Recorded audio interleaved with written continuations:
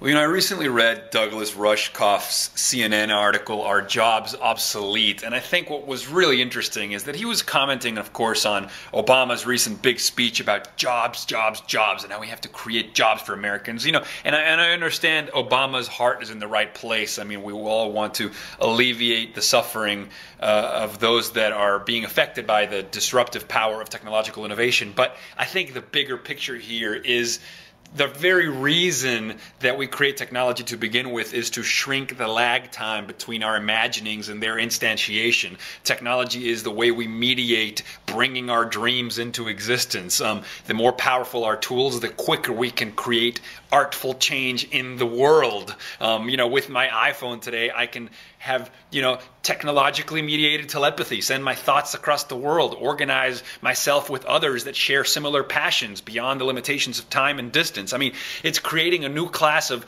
creative collaboration that is disruptive and that is changing old paradigms, and it is, in many ways, a changing of the guard.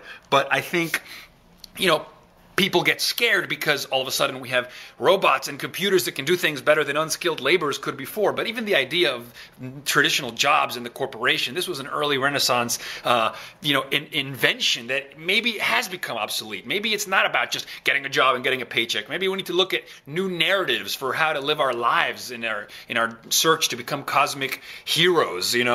Maybe it's about collaboration and cooperation. We create enough food to feed the whole world. I mean, this is a fact. He talked about it in the article. And so, again, it's a paradigm shift that we need to be looking at instead of these kind of short-term fixes like jobs, jobs, jobs. Maybe it's not about jobs. Maybe it's about joining forces and sharing passions.